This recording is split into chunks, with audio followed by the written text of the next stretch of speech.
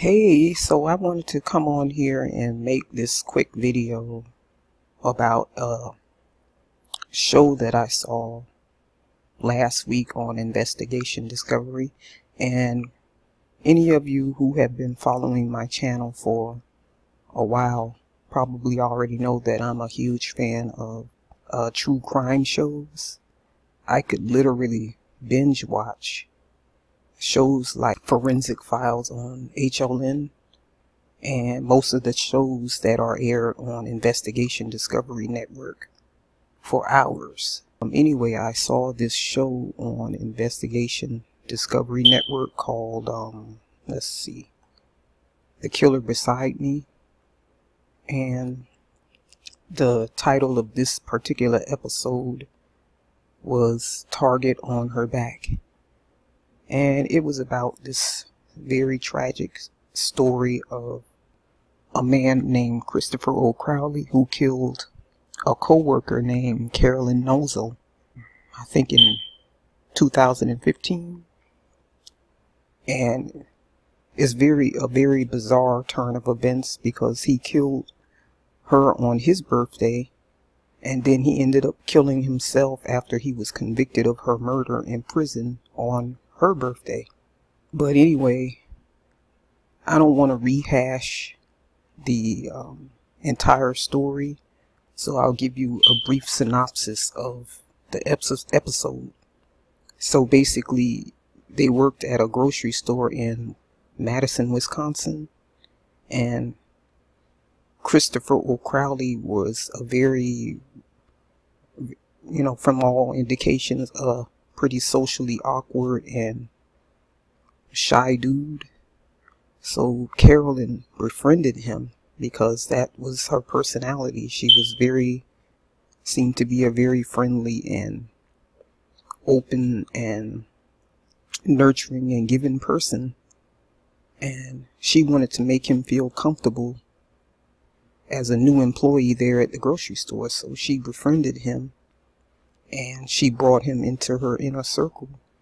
Although she had the best intentions by being friendly with him and adding him to her circle of friends, it ended up working obviously to her own detriment. A few things transpired during their friendship that led to her filing a sexual harassment complaint against him, and he also was arrested for propositioning a teen to send him lewd photos via text message. Long story short, he ended up being fired by the grocery store management, and he was angry because of that and sought revenge and retribution against her, and which resulted in him killing her. So I'm going to get to the point of the video. Someone else I know who watched the video or watched this episode of The Killer Beside Me, she was saying that if it were her and she were in that situation, she wouldn't even bother to file a sexual harassment complaint. She would just leave the job and not look back. Well, I was thinking, okay, well, maybe she could be right about her assessment, because on the one hand, you don't want a bully to go on. Basically, that's what a person who does sexual harassment is, a bully, and a person who uses intimidation tactics to get what they want from their victims. You don't want them to go unchecked and punished and undisciplined for their actions. But in the same breath, if you do report them and they end up being reprimanded or terminated, you may have won the battle but then end up losing the war. Just as in this situation, because yes, he ended up getting terminated. So perhaps the person who suggested that she should have just quit the job without notice and not look back, maybe she's right, because her life is certainly more important than a job. and there was no way for her or her family to anticipate that,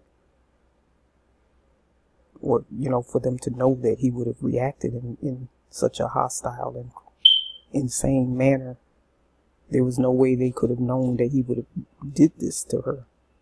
And I seen a few videos on YouTube of these women who worked in places where they were being sexually harassed, and they took the same course of action, which is to just walk off the job and never go back.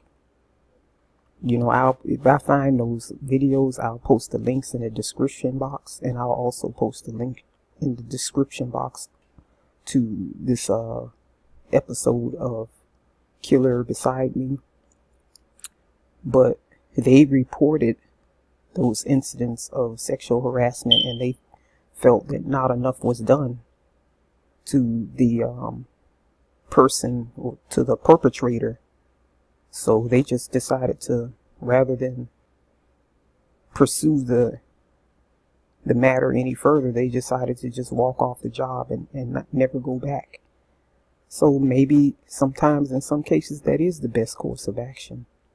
But I think, especially when it's in a situation where the job is a dead-end job, but not everybody has that option. Some people are responsible for supporting their families and may have a lot of bills and debt and can't afford to just simply walk off of a job.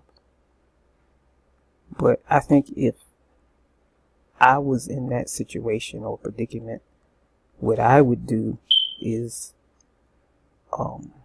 file a restraining order with the local police department, and make sure that I had a weapon, have a license, a permit or a license to carry a firearm as my protection, and if possible, try to have someone to accompany me, maybe a male to accompany me, as I'm leaving and going to work. But that's just me. So let me know how you guys think, what you guys thoughts are on this, and I'll holler at y'all in the next video. Thank you.